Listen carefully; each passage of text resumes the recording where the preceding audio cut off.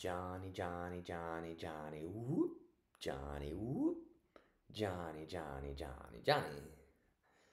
So this is a fun little coordination finger game. For the whoop, you can say whoa or something more silly, and you could name the fingers different names. This comes from an old sort of trick game that I would not do with children. We always want our relationship to be never like making fun of a child or making them feel uncomfortable or wrong in any of their answers.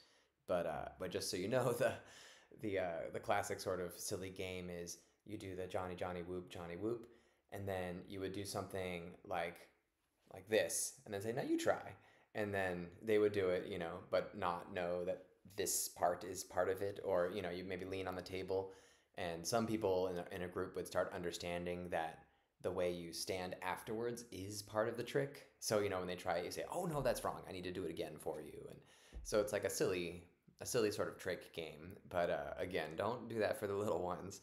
That will sort of actually damage your relationship with them. But the Johnny Whoop is really engrossing for them, and it really helps them sort of figure out their hands, and they really like the sliding part. So go ahead and give that a try.